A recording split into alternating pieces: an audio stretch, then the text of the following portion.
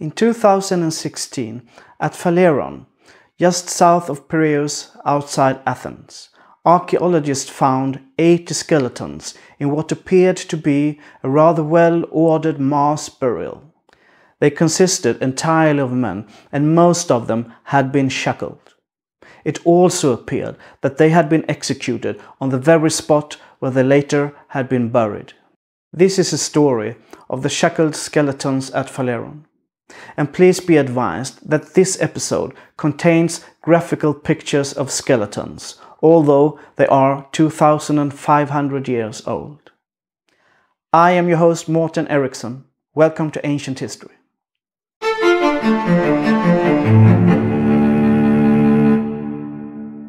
As mentioned, the find consists of about 80 men in an unmarked mass grave. They seem buried in 3 separate rows in slightly different configurations, perhaps suggesting that the victims had slightly different status in the eyes of their killers.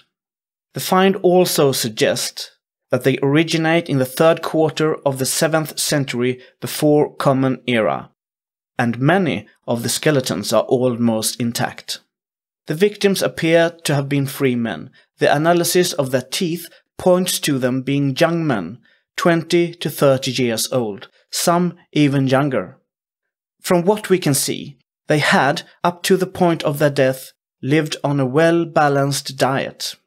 Taken together, this suggests that they were victims of a political struggle or war. It is not possible to fully rule out that they were runaway slaves or some sort of criminals, but the number of victims speak against at least the last notion.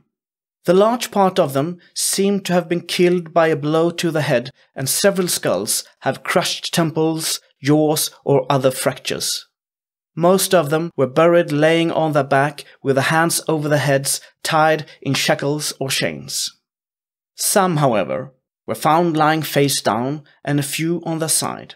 The intact state of the skeletons suggests that their graves were filled shortly after the execution, and then managed to remain undisturbed for more than 2,500 years. Not all victims had been bound by iron, but instead had their hands tied together with ropes. We know this because the graves lack iron deposits, but the hands are still in bound position, suggesting an organic material that since long has withered away. Worth noticing is that the mass grave was dug in what appears to be an ordinary graveyard. There are several finds of non-violent deaths in the immediate vicinity. Remains of children and infants buried in urns are also found at the site, often just next to the victims.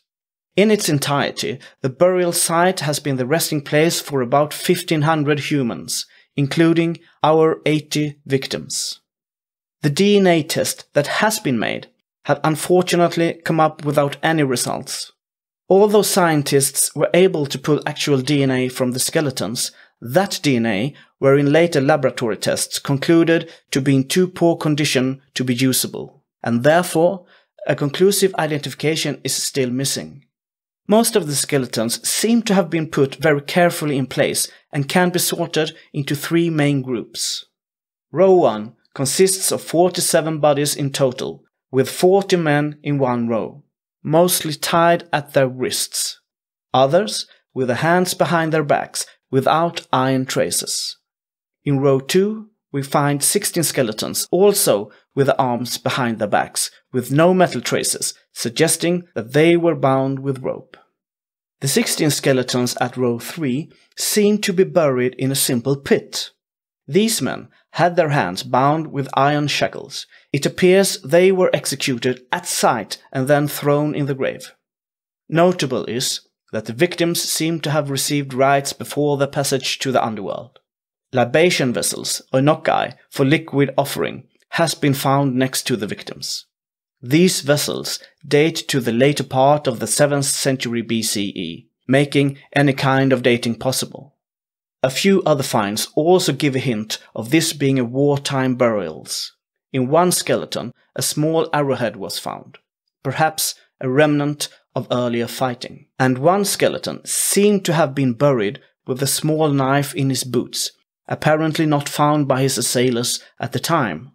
If we look beyond the pure analytical approach on all this, the agony and the fear of all those young men shackled together, soon meeting their end of their life, and the sheer brutality of the perpetrators, murdering 80 young humans by hand, crushing their skulls and their bodies with stones. This is not a very pleasant picture. Having established what they were, young men victims of a mass execution, the intriguing questions of who they were is still open for debate.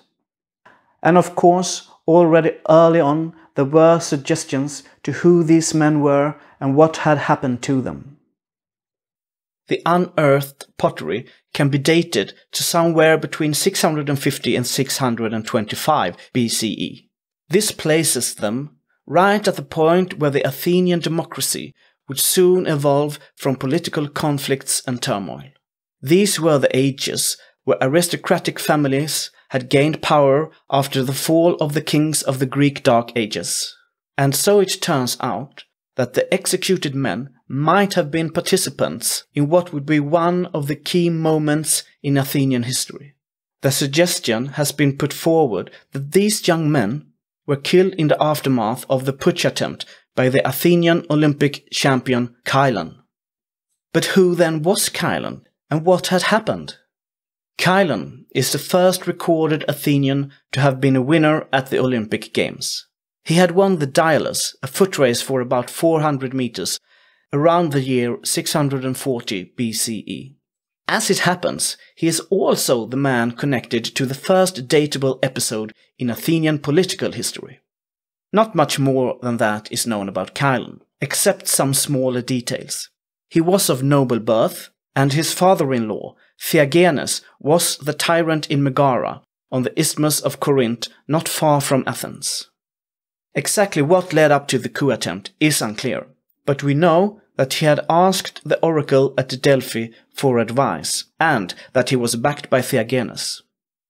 The oracle had told him to seize Athens in 632, during that year's Olympic Games, since the vigilance of the city's citizens would be lower due to the games and its festivals.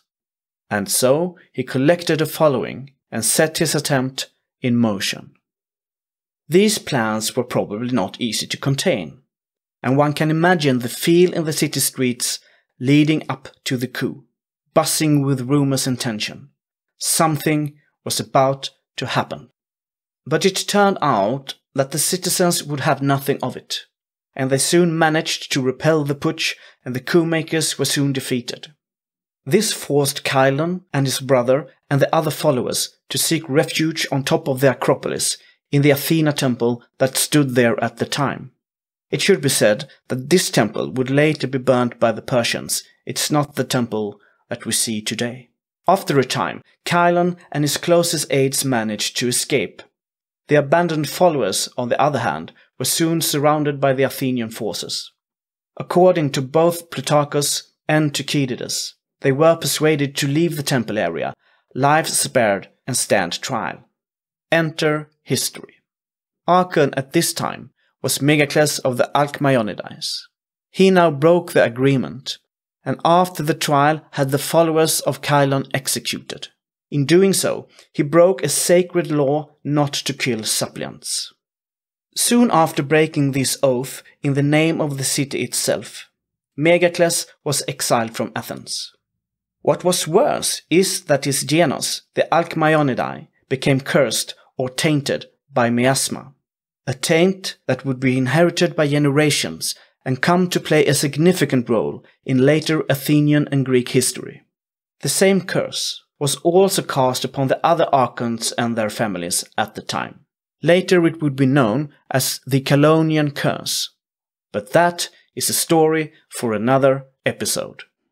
Much of the information in this episode comes from the excavations made by the Swedish Institute in Athens.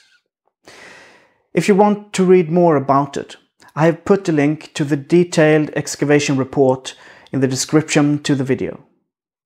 There is today still no way of knowing if the bodies in the mass graves at Phaleron are the victims of Chilon's grab for tyranny in Athens. It is, however, a distinct possibility. Later mentions claim that the victims were mainly stoned to death. This would fit the crushed skulls. Although if by stone or not is not possible to say, and it is an unmistakable fact that many of the victims were put through a gruesome torture and later stabbed or cut to death.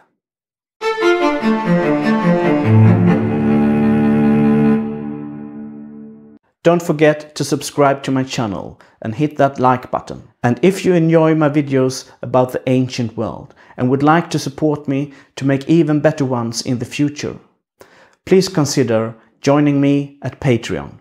I've put the link to my Patreon site in the description to the video.